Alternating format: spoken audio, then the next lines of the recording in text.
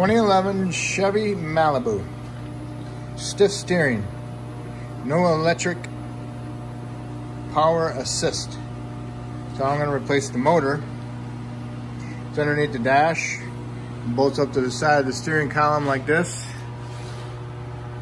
And it has 2 8s Torxes, inverted Torxes. And pick them bolts out. But you want to undo your connectors first. There's 3 of them. And on one of the connectors that go to the column, it has a little fastener that goes into the side of the motor. So you need to unplug that. And it goes into one of these right here, like that hole. So you need to undo that and get the 3 connectors off. And then you can remove the 2 bolts from the side of it. And you want to note, do not turn this when you pull it out, because you want to take a note on where it's actually at when you pull this one off the car, the one that's in the car right now, because it has a dead spline. A dead spline means it's a bigger spline hole, okay?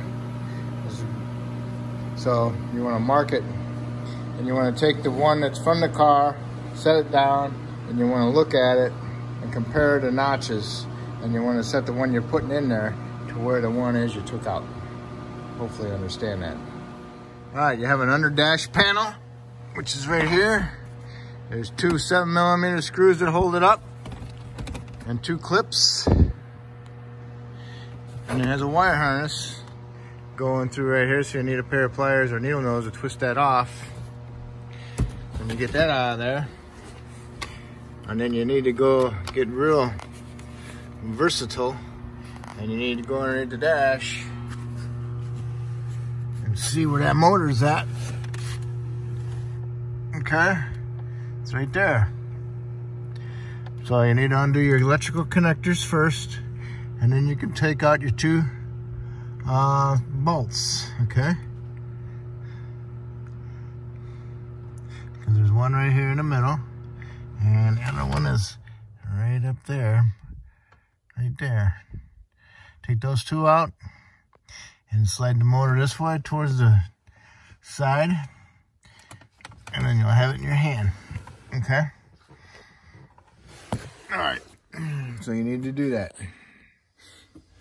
This is the old one, which is the one that just took out of the car. What you want to do is you want to hold on to the shaft, wipe it off so you can see where the dead spline is. You want to kind of like mark it. So it's kind of like going over to here. And you want to go to the one you're putting in the car and line it up in the same fashion. Okay?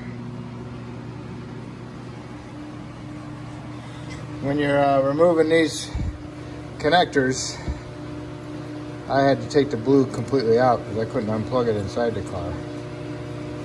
It's impossible to get my hand up in there. So, but anyway, now I'm gonna put this one in. Hopefully I'll get it in there.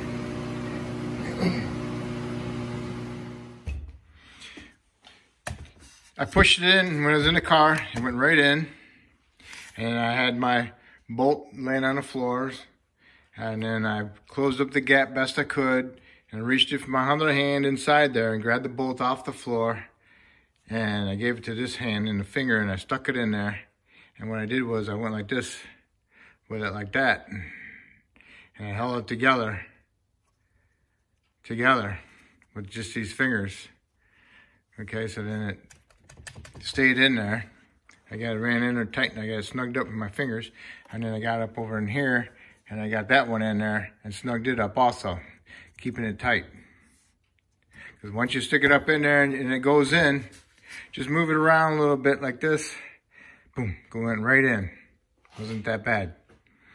So I got them started, snugged them up, and tightened them up. And then I plugged my connectors back in underneath the dash. And make sure that that one connector, this one here, doesn't get stuck in between here. So make sure that was out of the way for you. So then plug your connectors in. Put your under dash panel back up. go on your scanner, clear the codes for your steering, make sure your battery is charged up, and voila, and mine works now.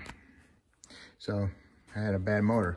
I might also have a bad sensor, a steering torque sensor, but those are a little bit harder to do. I'll show you where it's at.